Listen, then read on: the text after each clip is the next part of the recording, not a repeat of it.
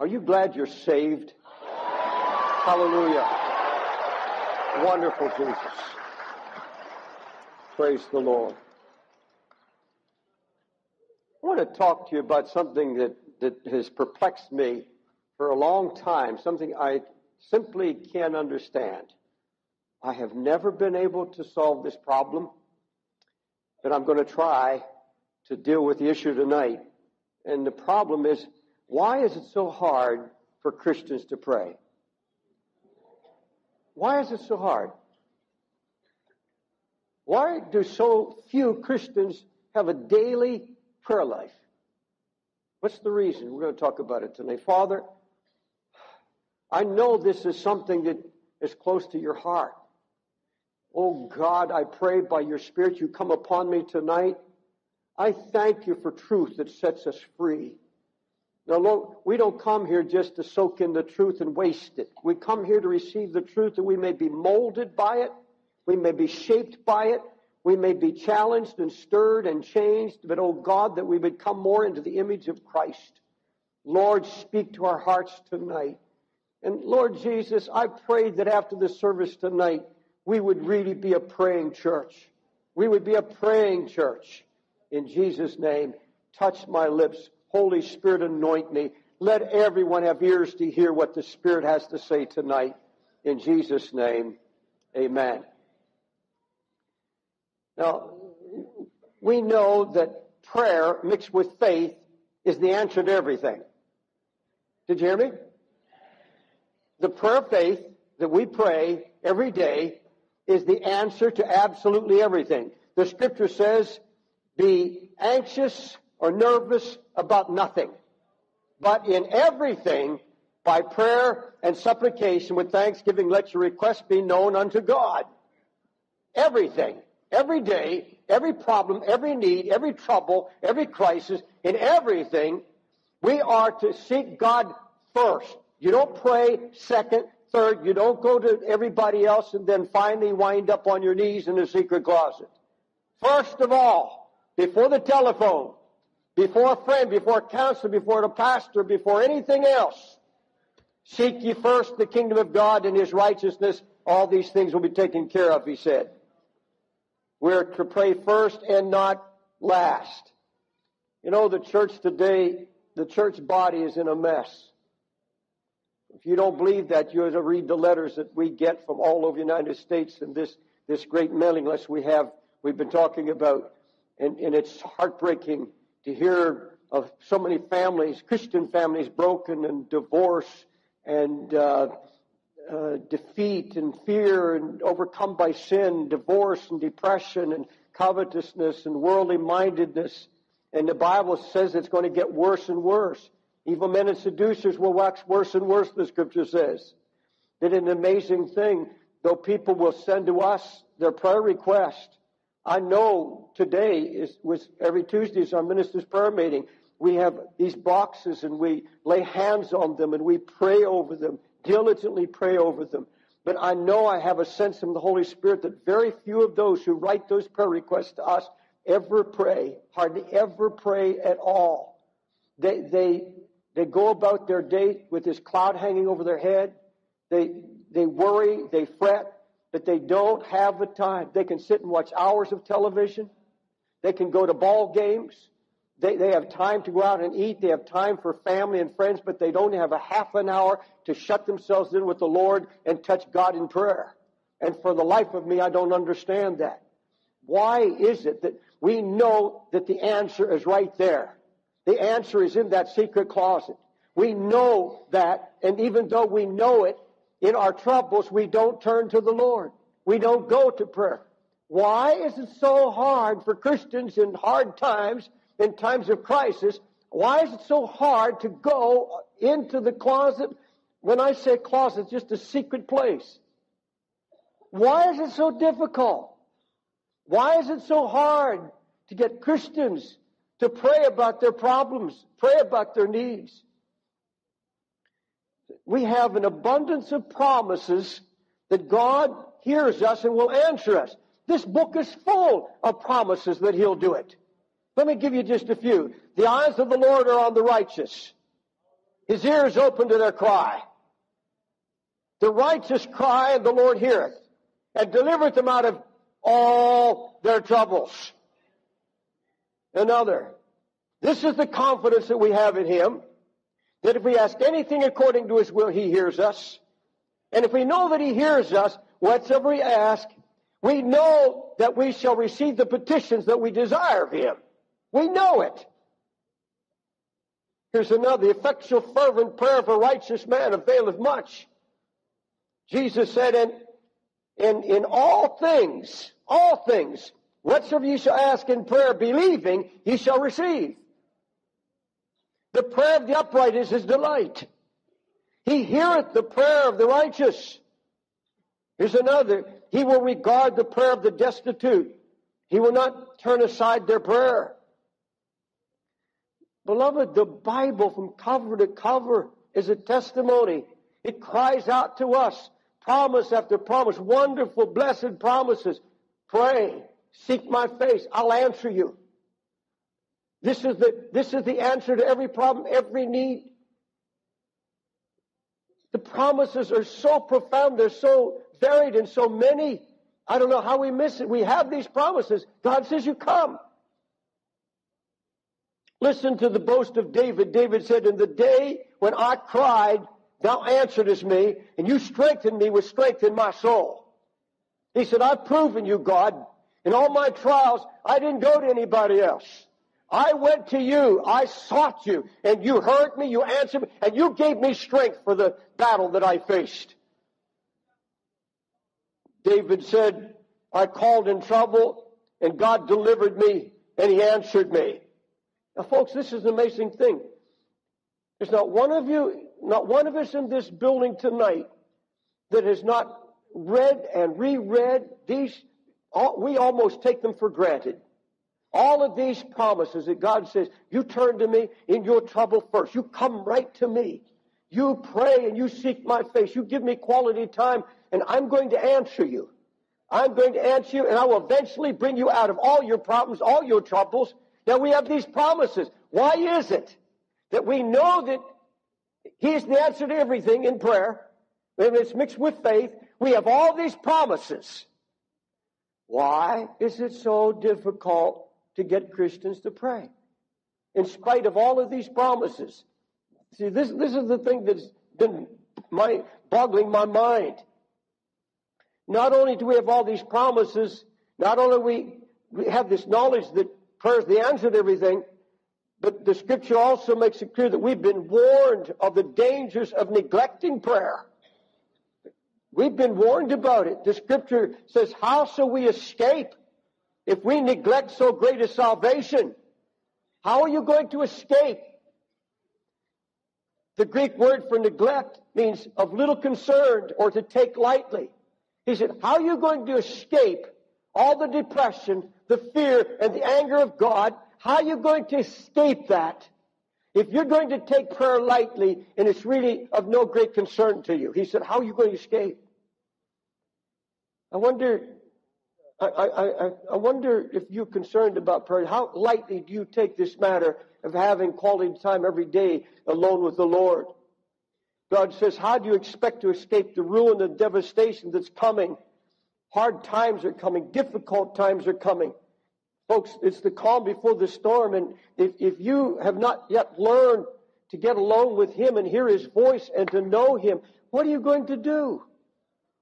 Where will you go if you've not only learned to exercise your faith in prayer? God looks at the church today, and I believe He's grieved. He's deeply wounded because, like Israel of old, we take so little time for Him. Jeremiah 2:32. Can a maid forget her ornaments or a bride her gown? Yet my people have forgotten me days without number.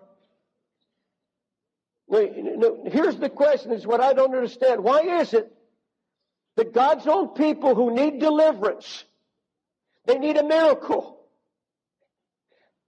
There are financial crises. There are all kinds of needs. There are burdens.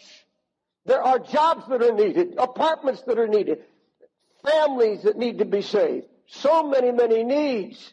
And Why is it that God's people are under the greatest attack in history? Some of you sit here now, you've never been attacked out of hell like you have been lately. It's an absolute demonic attack from the powers of darkness coming against you.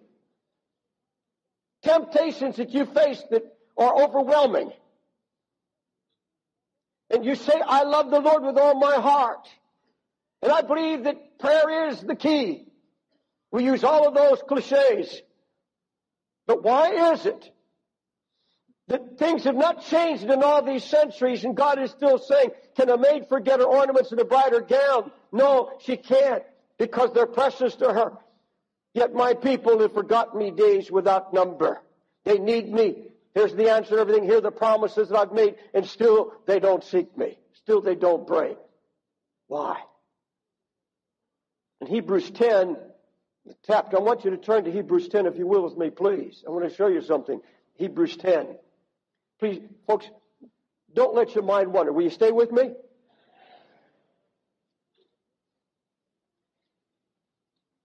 You know why I'm preaching this tonight? Because we're going to call, first in January, we're going to call this church to prayer again.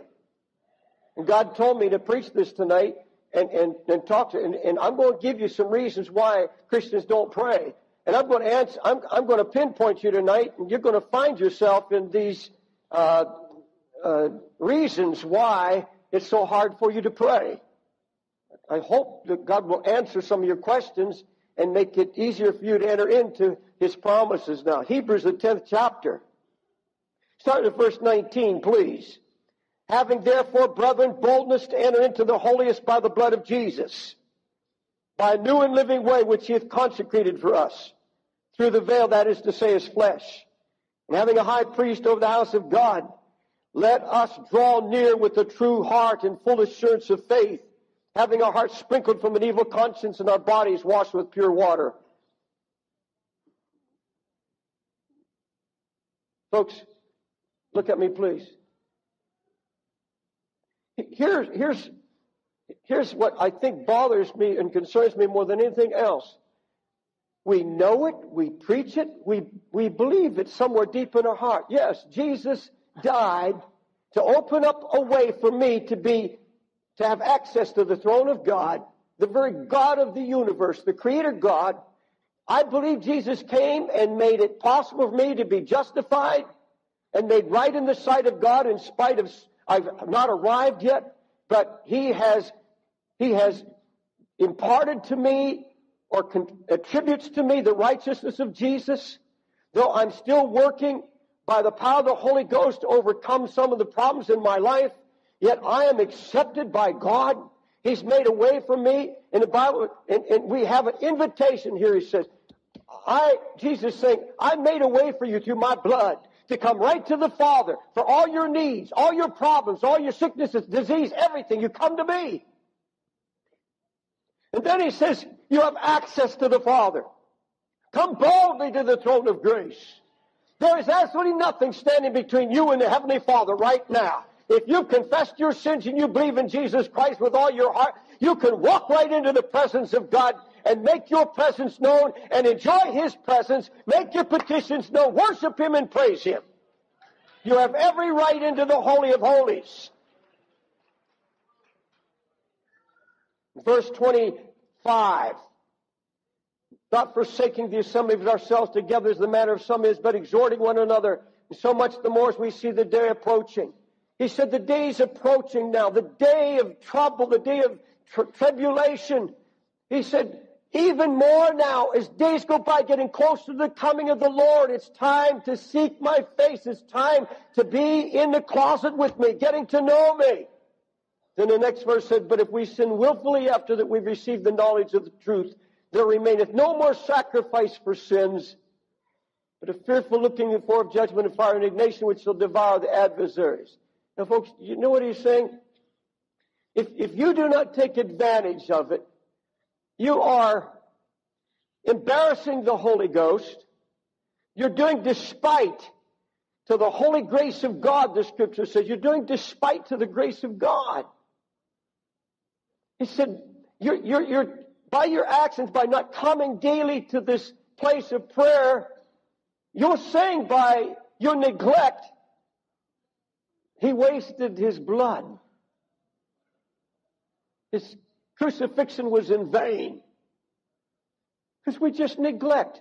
We take it lightly. That he is paid with his own blood, his own life.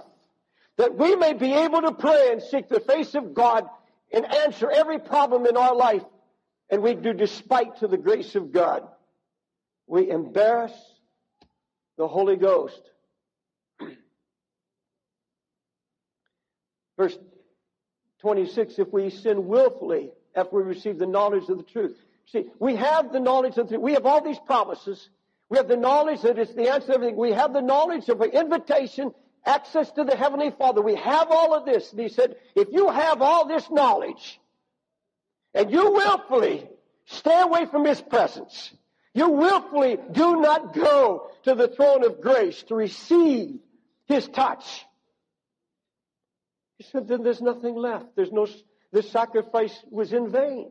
There's no other sacrifice. There's nothing else left. He said, I'll judge my people, for they've insulted the Spirit of grace. God says, that's an insult to my Son. He'd give his very life just to open the door, rent the veil so you and I have access into the throne of God, and we don't take advantage of it. Now, let me talk to you about this. We know that we're to pray about everything. We know that that's the answer to all our problems. We have all these numerous promises that he will answer us. And we have been powerfully warned about the danger of neglecting this salvation. And when you're not praying, you're neglecting your salvation, the grace of God, and all the provisions he's made. Then why is it so hard for us to pray? Let me give you, there are many reasons. I'm going to go only with over 4 of them tonight with you and see if you fit any one of these categories now. I'm not coming here to spank anybody. I'm speaking to myself as well. I want you to receive this as from the Holy Spirit, because God's trying to make Times Square Church a praying church. A praying church. All right, number 1. The reason it's so hard for Christians to pray, many Christians, is because they have a lukewarm love for God, for Jesus. They have an inexpensive love. They don't want the expensive love that costs them a discipline.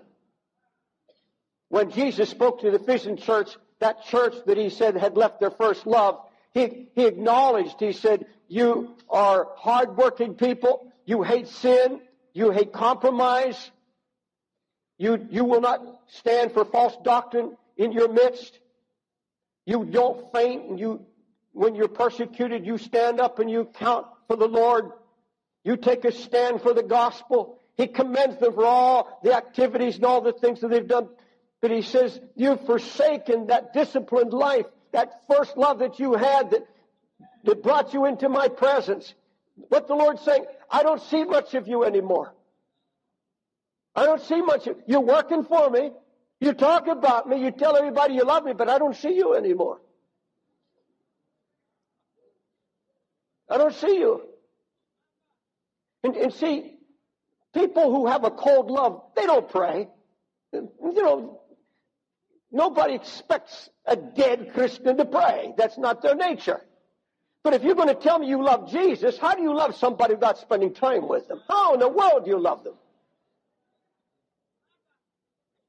That's not only good, that won't even go for the girl that you're engaged to. You tell her you love her and you're never there, you're never around, you don't speak. Occasionally you come into her presence, maybe once a week you come in and say, hi honey, I love you, goodbye. She won't put up with that. He won't put up with that. Doesn't matter how loud you praise God in this church. It doesn't matter how you go all over the city testifying and preaching on the street or subways. It doesn't matter how many, I don't care if you're out every night on the Raven truck. I don't care if you're talking to drug addicts every day. I don't care of all the things you do in the choir or ushering or any other activity of this church. You don't love Him if you're not with Him alone. You can't be intimate in a circle like this. This is corporate. That's fine. We worship, we praise God. That's all a part of the program of the church of Jesus Christ. That's a part of it. But there is no way you can love Him without being alone with Him. Oh, you love Him all the time, but to express that love. See, we are married to Christ, the Bible says. We are His spouse. A husband and wife have times alone. What kind of marriage is it when there's no time alone, where there's no intimacy? In my intimate moments, I don't want anybody around. I want to be alone. That's what intimacy with Jesus is all about, where Jesus has you all to Himself. There's no one else around. He has you all to Himself. But you see, people don't pray because they're not in love with Him anymore. They have left. The Bible says you have left it. Something happened. You drifted away from that. You once had it, but you drifted away from it. And all preaching, I could preach and preach about the need for prayer. I can provoke you. I can condemn you. I can convict you. I can yell at you. But that's not going to change it. That's not going to make you a prayer warrior. That's not going to give you intimacy. The only way you're going to have that is say, oh, God, restore to me that first love. God, help me to realize that this is going to cost me something. There's some discipline involved. Hallelujah. That's one reason. Let's go to another reason. Perverted priorities. Perverted priority. A priority is the importance you place on something. For many people don't pray because it's really not a priority. Their priority is family. Now, of course, in the world, God isn't even on the list. Outside there, the people you work with, God isn't even on the list. There's God and prayer and all these things are not even on the list of priorities. But you're not going to pray unless prayer is a first priority in your life above everything else. But you see, housewives' priority is cleaning the house, washing, dishes, all of these things that need to be done. I don't want to go to a house that's dirty. I got a thing. I have to have everything clean and in place. That's my wife. And she said, if you want it that way, you help me clean the dishes and you help me. And hey, I do dishes, I wash, I do the shopping.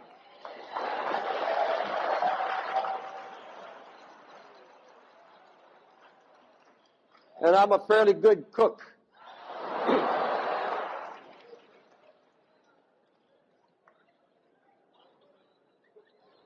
Folks, none of those things are a priority. They have to be done. But they take second, third, fourth, fifth place. God says, I want to see you put me first.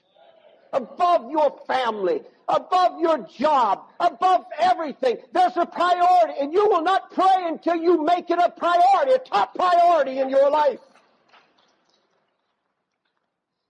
In the days of Noah and Lot, the priority is just what it is today. First, money, pleasure, lust, family.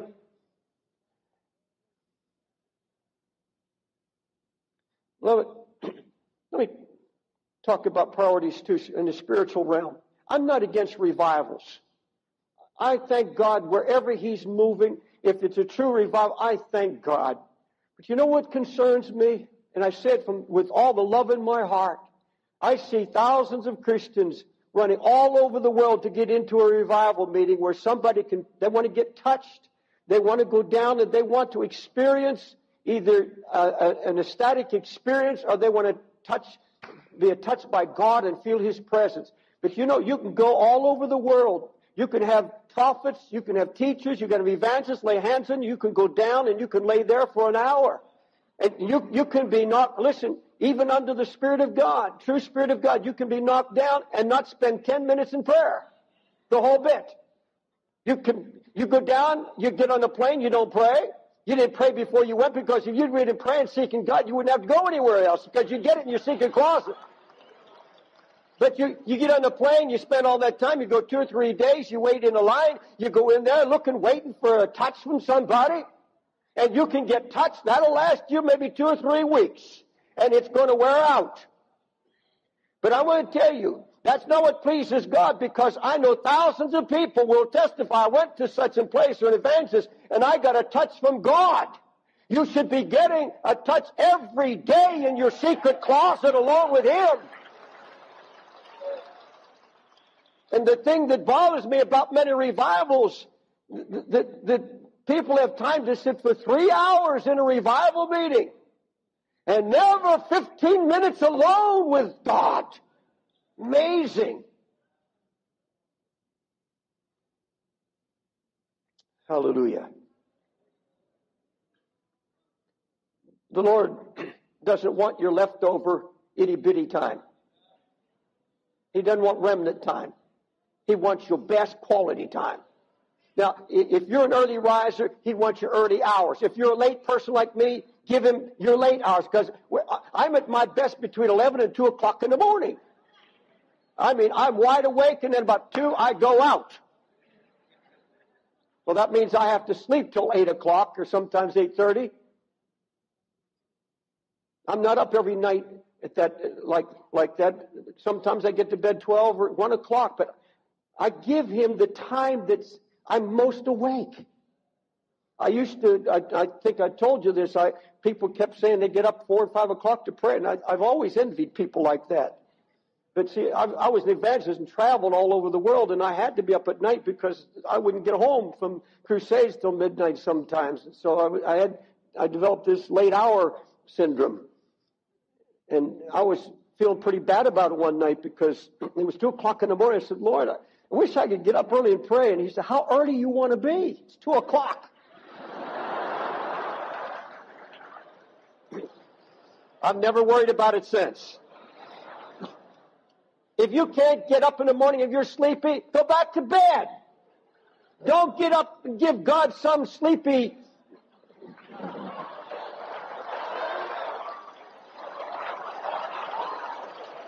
yawning.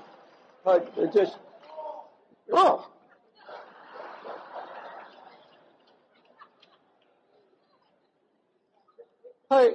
listened to a preacher talk about laying before the Lord. He slept. He would fall asleep. He'd be there. He'd wake up 2 hours later. He prayed for 2 hours. He didn't pray for 2 hours. He was sleeping for 2 hours. Give the Lord your best time. Give Him your wide awake time. Make it a priority. Malachi said, if you offer the blind for sacrifice, is that not evil? And if you offer the lame and sick, is it not evil? Offer it to your governor. See if he'll be pleased with you or accept your person. He said, you take your governor a lime bling little lamb as a sacrifice and see if he'll not deal with you.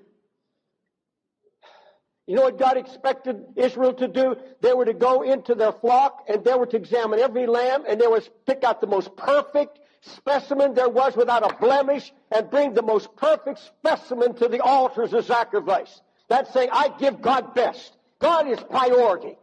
You will not pray until prayer alone with God is your number one top priority. Otherwise, it's perverted. You tell me you don't have time to pray? I don't believe that. I've never believed that. You make time for what you have as a priority. You'll make time. You make time for everything else. Your friend calls you, you make time. You make time for everything. You can make time for prayer. I had a meeting years ago in one of the largest churches in America, one of the busiest pastors I ever met, and he made a statement, I don't have time to pray. And that's why it was one of the deadest churches I ever preached in my life. there was no life. How can there be life? How can the church be praying if the pastors are not praying? Number 3, many do not pray because they've learned to live without prayer. They've settled into a lifestyle, a walk with God, they call it, without needing prayer. They're satisfied to come to church. They're faithful to church. Folks, I have been to funerals. I have buried Christians that have walked with God for 40 and 50 years. They're in their 70s and 80s when they die. They never missed church, but they died not knowing the Lord. I've known them. I've pastored many of them. And when I stand before the casket, I know there's a man that had hours and hours in front of a television set. He had hours for football games, basketball games. He was a sport fanatic all his life and had time for gardening, had time for vacations and trips. And I know for a fact the man never spent 15 minutes a day with the Lord alone. I fear for Christians who have learned to live without prayer.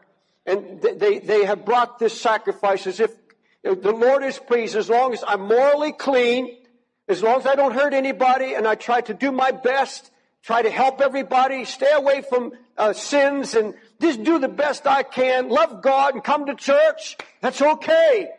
They have given the Lord that sacrifice, and to them, that's all that God requires of them.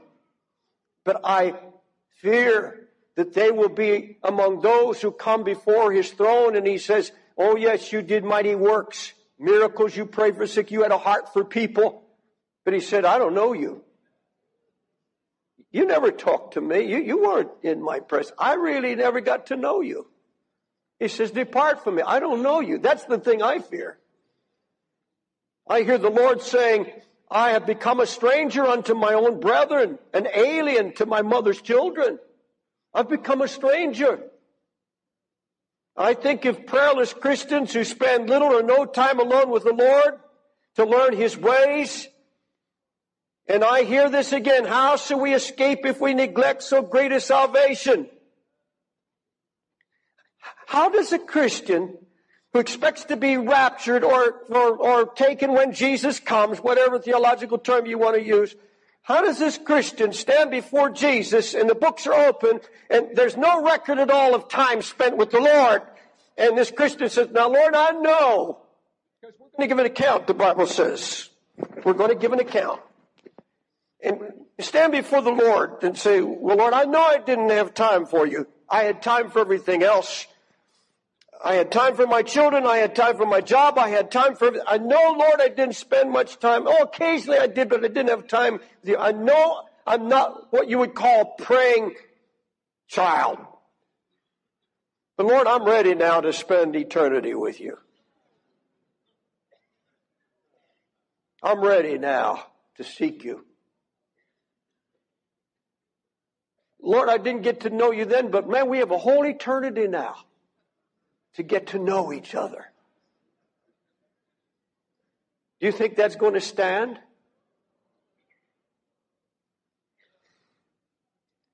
You can get by without prayer for a long time. But I tell you what, those who don't pray, they go deeper and deeper into despair, more and more dependent on the flesh. They turn to the arm of flesh rather than to the arm of the Lord, and there's confusion on every side.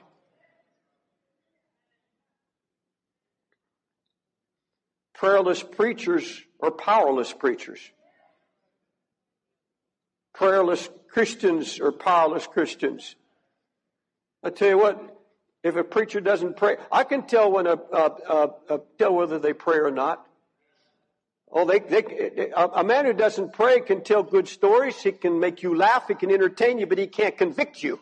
He can't move you to prayer or seek the face of God because you can tell it all the time.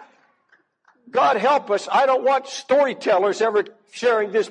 It's all they can do is tell stories. Now, there's nothing wrong with telling stories, but I'm going to tell you something. There had better be a fire behind it. There ought to be a message behind it. Let's go to number 4 here. Some people quit praying and have a hard time praying because they don't believe it works for them. They say, Pastor Dave, I've prayed, I tried, I did everything, I fasted, I prayed, I believe God, and there's something I prayed about for so long, I've not seen it happen. They get discouraged and they give up. They say, I don't know whether it's me, I don't know whether it's my lack of faith, but prayer is not working for me. I hear that so much. The scripture in Isaiah 58 says, they seek me daily. God's describing his own people. They seek me daily. They delight to know my ways. They did righteousness. They ask of me. They take delight in approaching to me. Wherefore, they say, however, why do we fast and you see not? Why do we afflict our soul and you take no notice? And this is what I hear sometimes from a young lady who will say, I've sincerely prayed, Pastor, that God would bring somebody into my life. I've prayed for 5 years, 6 years, 7 years, and it doesn't happen. And they get totally discouraged and then finally go out and try to make it happen themselves. I got a letter today from somebody who mentioned a friend who just got weary of waiting and went out and married a young man, found out he's a drug addict, and now he doesn't want anything to do with her. A pastor wrote me last week. He said, Brother Dave, last week I shut my church down. I disbanded it. He said, I quit. We prayed for revival and it didn't come. We needed a building. We prayed for a building. It never came. He said, we decided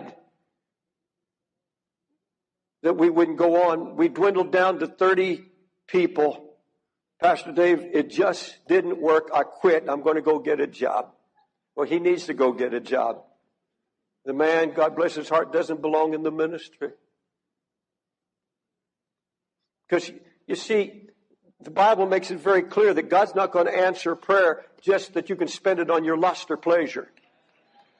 This is what the scripture says. You ask and you don't receive because you ask amiss or wrongly that you may consume it upon your own lust. In other words, you're simply trying to satisfy something you want. You're not asking for his will. It's something that you want. You're not ready to submit your will to God and let him have his way, doing it his time and his way. You're going to dictate to God to satisfy the lust of your heart. You say, I'm tired of living alone. God, you must bring somebody into my life. God can give you grace until he does it.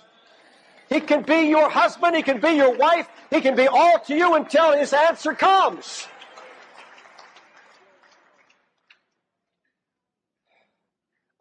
I don't care if 1,000,000 voices cry out, God hasn't answered prayer to me, for me.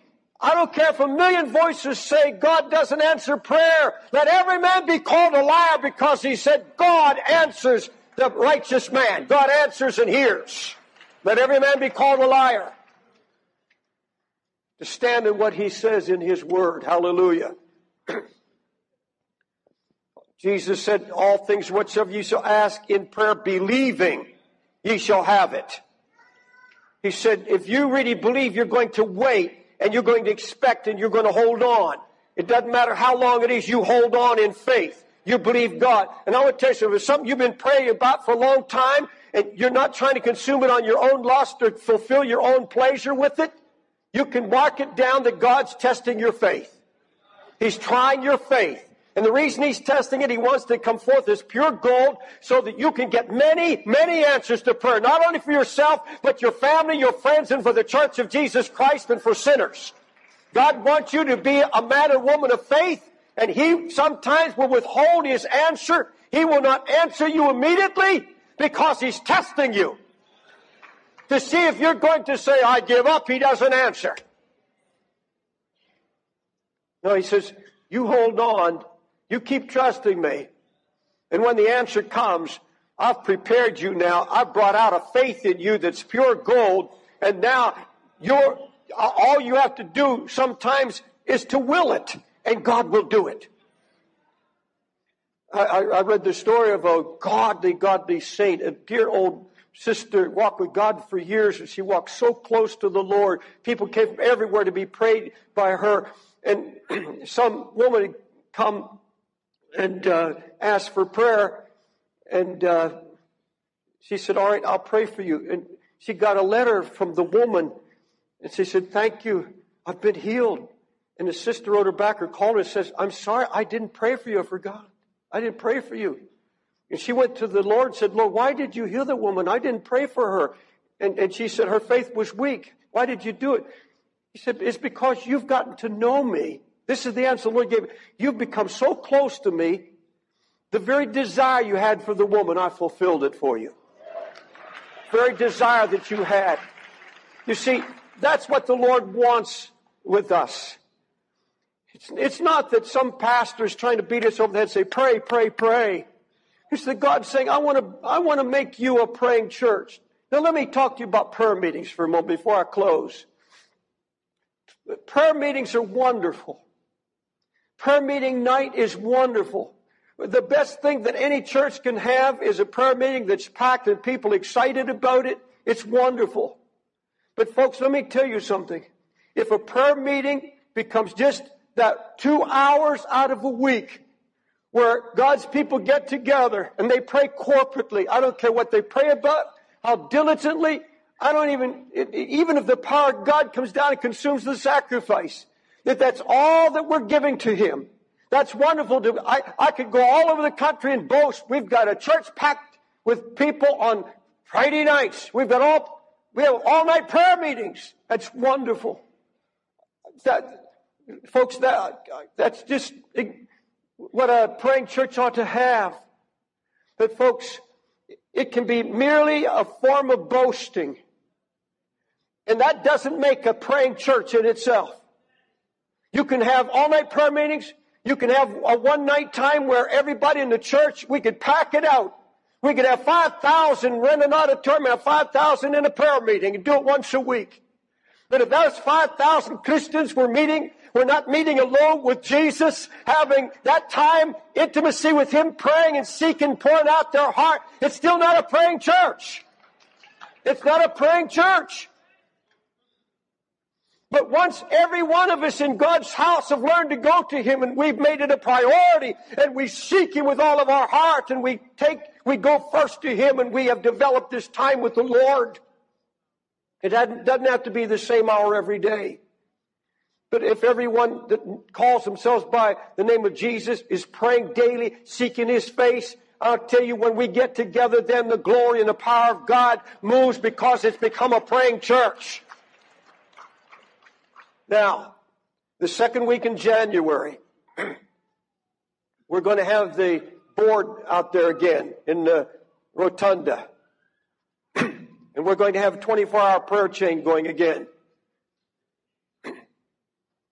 I don't know where those are going to lead us, but we're going to be fasting and praying. He said, you're going to pray and supplicate with thanksgiving. We're going to thank God for everything He did. Folks, last year, we did this, and we said we're going to make it a year of prayer for our young people. We started in January. In February, our youth pastor just told us today that they noticed a change in February. The Spirit of God began to move upon our young people, and God began to do something. Our young people are growing in the Lord. The numbers are increasing, and God is doing a good work. God has answered that prayer, and He's answering it right now. We're going to call the church to prayer, but we're going to ask you to go home and pray. We're going to ask you to sign up. We're going to ask you to fast and pray. We're going to ask you in that week to develop a habit of prayer. That when that week is done, or if we go on 2 weeks or 3 weeks, I don't know, as the Lord leads us, that you would make it a practice, that you would become a man of prayer, a woman of prayer, seeking Him with all of your heart and soul. Beloved, that's the answer to the healing of your marriage. That's going to be the answer to the unsaved people in your family.